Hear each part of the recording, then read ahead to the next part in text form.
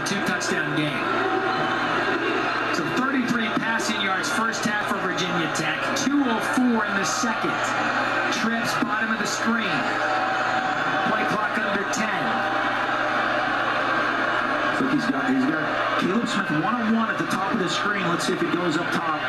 Designed run for Wells. Read the blitz. Grant Wells, can he get one more block?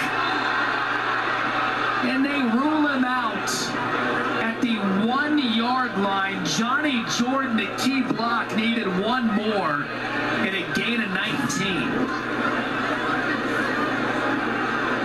It was a design quarterback draw against the blitz. He does a great job. Patience to let it open up.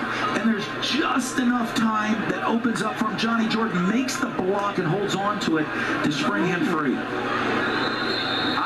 And I take a look at this. I think we've got rolling on the field is that the ball carrier was out of bounds and short of the goal line.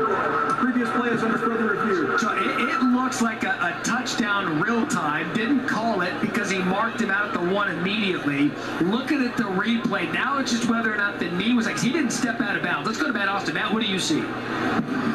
Well, I agree with you. It's going to be close. He did touch the pylon, so he does get the goal line extended. So he doesn't have to get the ball inside the pylon as long as it's across before he touches out of bounds.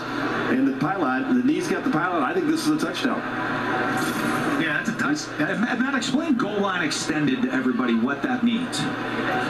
Well, to score a touchdown, the ball normally has to cross the goal line or the plane of the goal line inside the pylons or over the pylons. But if you're diving for the end zone and you can get a piece of the pylon with your body or the ball, then the ball can pass outside the pylons.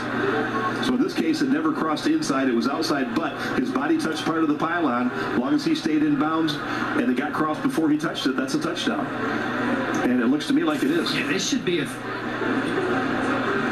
fairly easy and quick call.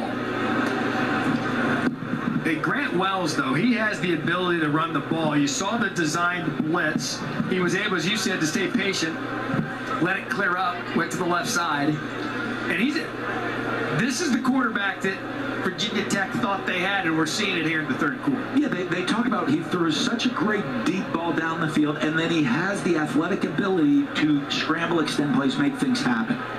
After further review, the ball carrier touched the pylon and broke the goal line extended, which is a touchdown. See how great Matt Austin and I get along right now? It's amazing. Your guys' relationship has come full circle. And this kid can't even believe it.